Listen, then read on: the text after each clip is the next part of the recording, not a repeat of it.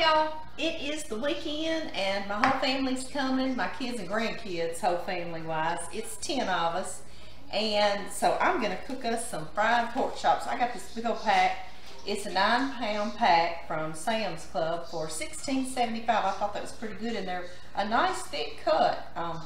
I see 10 on top. I don't know how many's under the bottom, but I'm gonna get these washed and patted dry, and then I'll get back on here. Y'all see this big old pile of pork chops? We're gonna get them seasoned, and then we're gonna dip them and get them ready to fry. I'm gonna put a little salt on them first of all. Try to spread them out. Y'all know I washed them and I patted them dry with paper towels. These are nice, thick cut pork chops I got there at the Sam's Club. I'm very pleased with them. Yes, I am. There we go. Okay. Get me some salt going. I don't want to get some on each side, okay? So I'm going to flip them over after this. My kiddos are bringing their kids to spend the night, the grandbabies, the ones that are available. I'm putting pepper down, fresh ground pepper. And they're going to get up and go to church with us in the morning, John and me. And then we're all going to go to church, and then we're going to eat lunch together. So we're just having a family weekend, aren't we? Onion powder is what I'm sprinkling on there now, guys.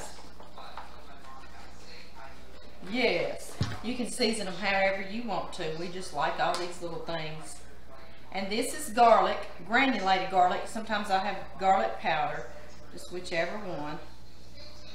Just a light sprinkling, okay? Smoked paprika. Y'all knew I was going to pull that out, didn't you? Right. Okay, guys, I'm going to flip these over. I'm going to do the other side, and I'll come back. Okay, next step. I'm going to make a wet dip, I guess, and a dry dip for breading. So my wet one is just going to be a couple of eggs and some buttermilk. So I've got a couple of my fresh eggs from the girls.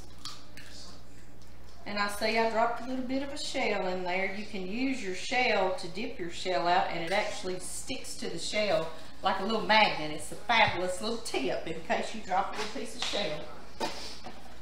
It's fabulous, fabulous, fabulous. Okay, 2 eggs, some buttermilk. Buttermilk's nice and tangy, and it's a real good base breading for our pork chops.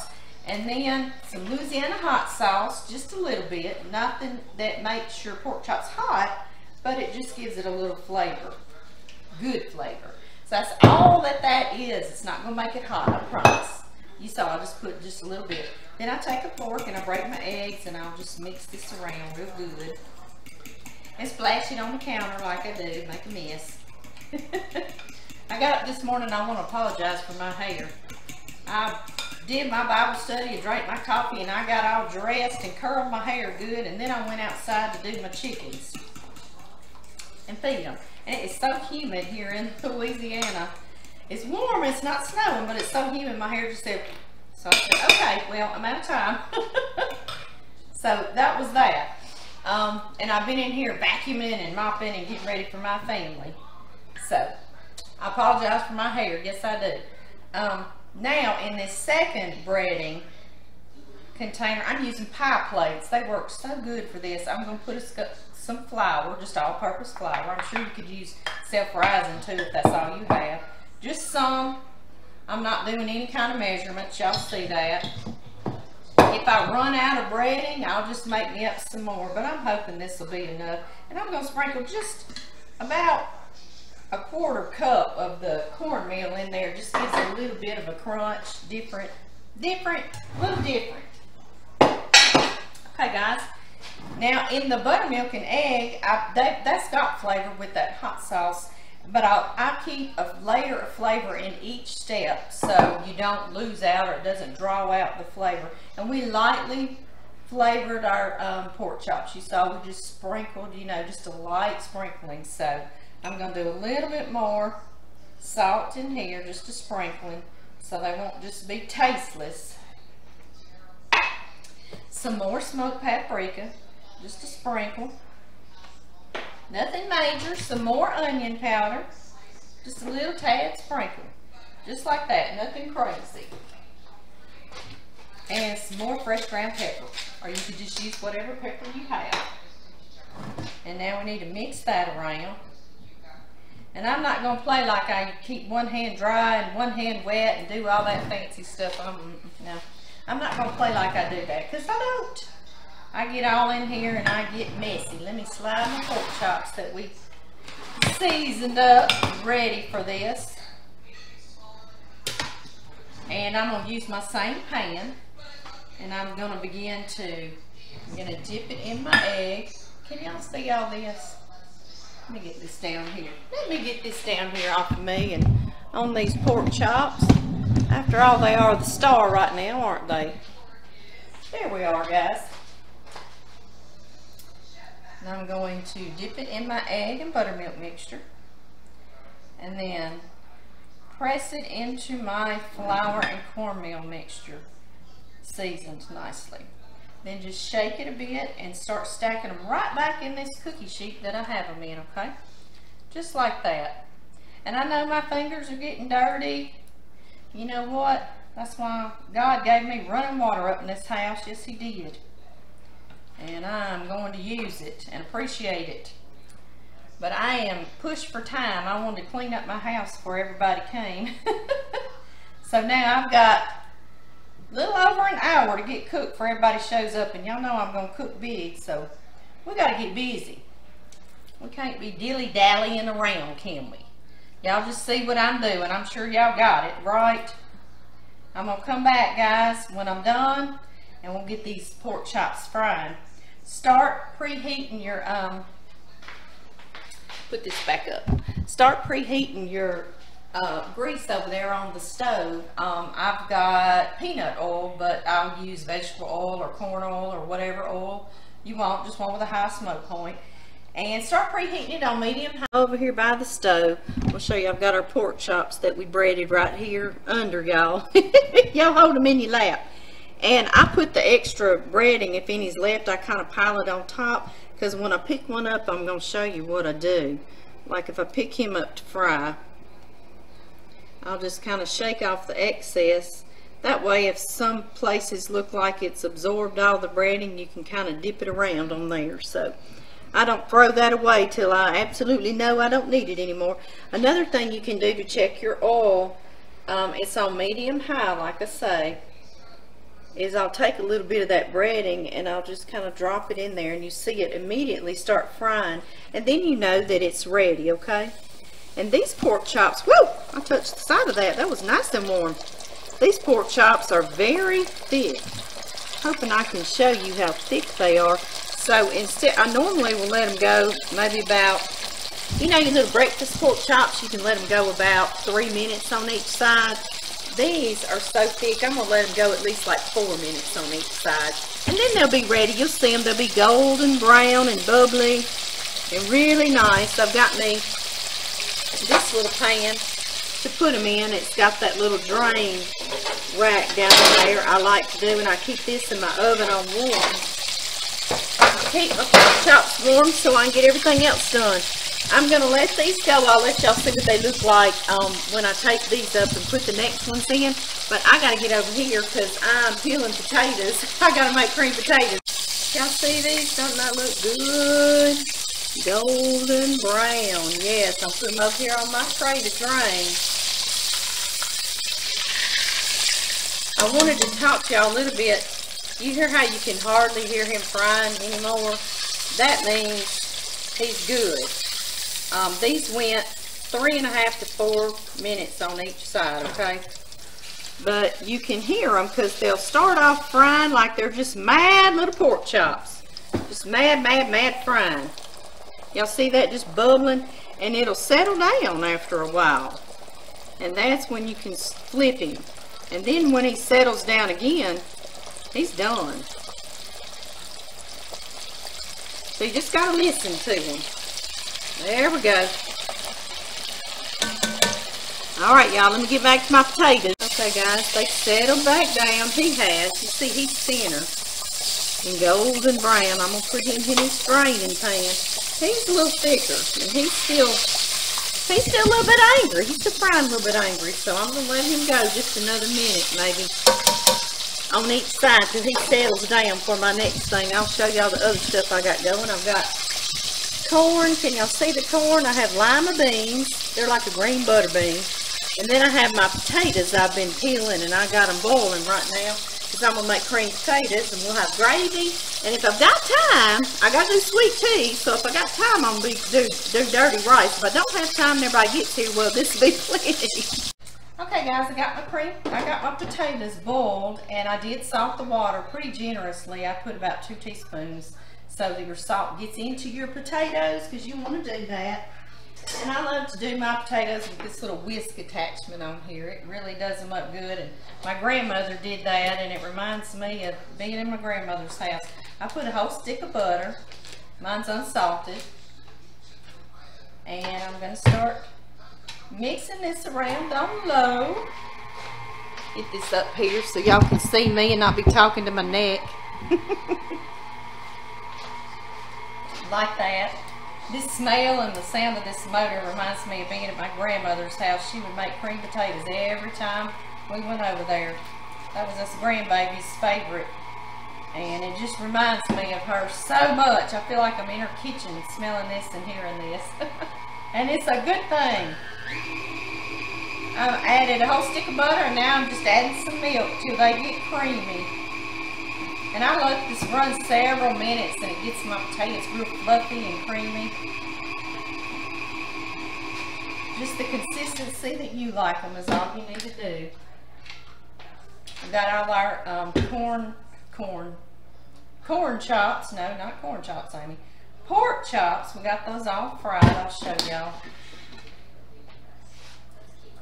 Let's see here. I'm going to go put them in the oven warm. Don't they look good? That was some heavy duty frying. Yes, it was. I need to take a picture of them first. So I'll get a picture of them. I'll get those in the oven. I'll get these creaming. And I just used some store-bought rolls to rise, those yeast rolls, and I just buttered the tops of them. I'm about to slide them in there too. So I'll see y'all later. Y'all be sure and taste your potatoes too and see if you need to add some salt.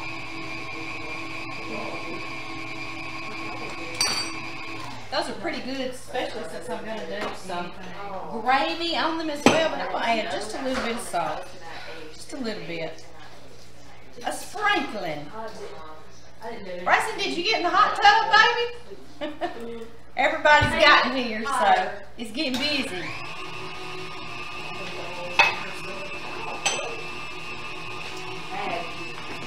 I'll be back, y'all. With our pork chops, we've got those cream potatoes, and so we're going to make some gravy. Yes, we are. Can y'all see that pot that we fried our pork chops in? Y'all, that was a cast iron pot at one time, all pretty, and I fried in it and kind of stained him, so I just use him for that. But it fries so well because it's nice and deep and doesn't splatter everywhere. I'm going to use some of that pork chop grease. And I'll even dig and get some of that stuff on the bottom, that sediment, which is that flour, that breading we put on there. I'm going to put it over here in this hot cast iron skillet. That was about a 1/4 cup, and I might do just a tiny little more pinch. Since I got my whole family here, I want to have plenty of gravy. I've got my fire on under here. Some of that sediment on the bottom helps to flavor this really, really well. There's a big chunk of it. I think I'll get that out. Wouldn't hurt anything, but I'm going to get it out. There we go. Okay, so we've got hot grease going over in this hot skillet. And I got my flour. And I'm going to put just about that same amount of flour. So if you put a 1/4 cup of grease, put you about a 1/4 cup of flour. And of course I eyeball it. You will after a while if you've not done it before. See how it's already starting to cook and fry in there, and that grease has already got a nice color on it, doesn't it? So this will speed up our roux. Our roux we are making. Yeah, that's going to be just about perfect. You'll see how it does, like, let's see here, guys.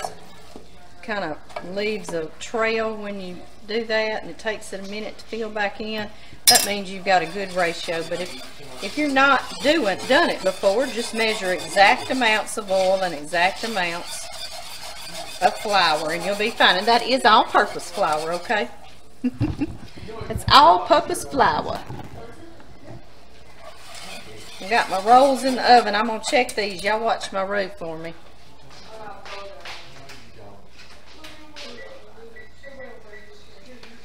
They need about 3 more minutes, so we're good. I'm just going to keep browning this, guys, and then when I get through, something I always do with gravy, I add a broth instead of water. If I'm just going to do a brown gravy. So you can do chicken broth or you can do beef broth, and this is delicious in here. And it will change your gravy. I was raised up just making gravy with water. Come right here and talk to y'all. Y'all see I didn't put my hair up. But I was raised just making gravy with water, and that's the recipe. But if you put a broth, a chicken broth or a beef broth, it will elevate your gravy, elevate it, and you'll never go back to plain water. So that's my little tip for the day on gravy, okay? If you're not already doing it, I bet a lot of you are. I bet y'all are.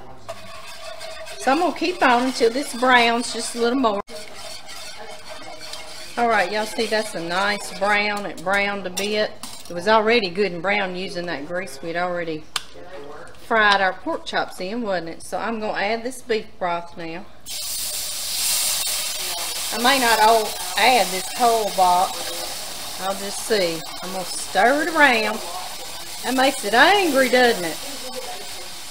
Ooh, it smells good. See how it's thickening up already. So yeah, I'm going to go on and add this whole entire box, so we'll have plenty of gravy.